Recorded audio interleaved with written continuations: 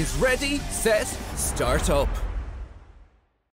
To help the teams with their strategizing, this week they're having a coaching session with motivational speaker and author Alison Edgar, who is awarded an MBE for her services to entrepreneurship. So I'm Alison Edgar, also known as the entrepreneur's godmother. Oh, I love that name. In this session today, we're going to have a little look at your unique selling points and your competitors. And it would be great if there was no competitors and everybody just bought from us. But we do have to do that because I think it's part of your key research as to how you get to market and how you make money through your business is knowing what other people are actually doing and what you do differently.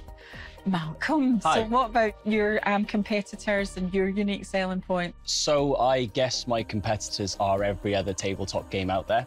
My unique selling point is the way that the augmented reality, the future-proof and technology is incorporated in with the game in such a basic level, but future-proofed, will mean that the game never gets boring. It constantly adapts and changes, but not through the user, but through the actual company itself, iTech Games.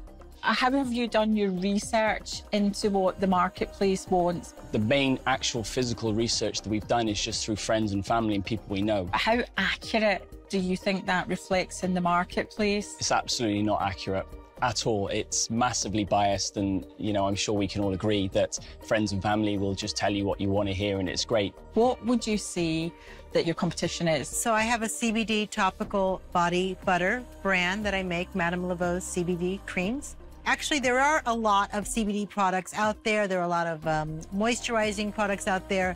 And I kind of saw early on that I would have to differentiate myself, and how I'm doing that is through my branding. Very kind of like magical and mystical and kind of feminine, but fun, based on New Orleans, voodoo, and lots of other very visual images.